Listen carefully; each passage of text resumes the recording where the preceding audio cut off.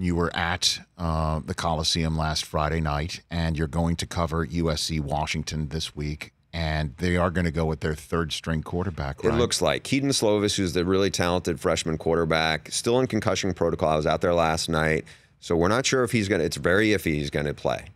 So Matt Fink, who was the hero on Friday night, has got some experience, and they got great receivers. Just throw it up. He plays aggressive. He lets them make big plays, and Michael Pittman, Tyler Vaughn, those guys do it.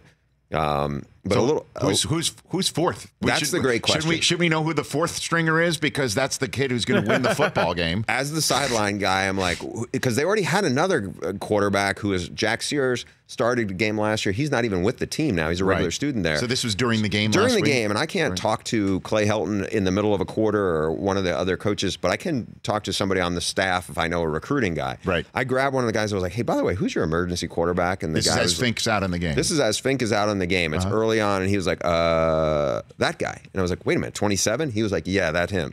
And I was like, 27? And he said, well, he's a safety, but he's been the scout team quarterback. He came from junior college, and he was a walk-on. So I talked to this kid yesterday, Brandon Purdue.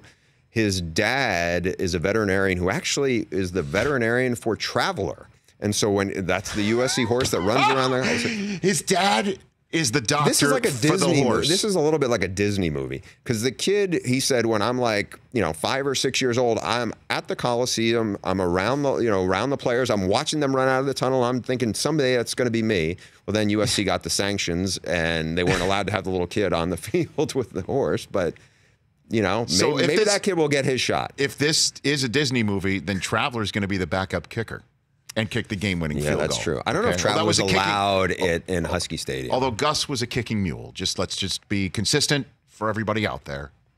So is that going to be the quarterback depth chart going into Washington? Yeah, I mean, look. For USC? I mean, maybe Tyler Vaughn, who's a super talented receiver, and I watched him. He threw a couple reps. He's got a big-time arm, but he's never played quarterback. So as Graham Harrell said, if something happens, we got to get creative. And how awkward is it? Let's be honest here. That Urban is in the building for that sort of stuff. I mean, that's how big a win it is, right? Because everybody thinks that this is the guy who's going to replace, or at least everybody in Los Angeles would absolutely love if Urban wanted to coach again and be the coach of USC. Is that unspoken? Pretty much. Yeah, I don't know what these USC fans, some of these diehards, I think they're really conflicted. They want to see their team win, but I think a lot of them would like, if he keeps winning, we can't make a change. And I think a lot of them, as much as everybody likes Clay Helton as a person, he's just a decent, nice man. Right. But I think a lot of them have never gotten over the fact that they didn't think he should be the head coach in the first place. And he's won a conference title. He's won a Rose Bowl.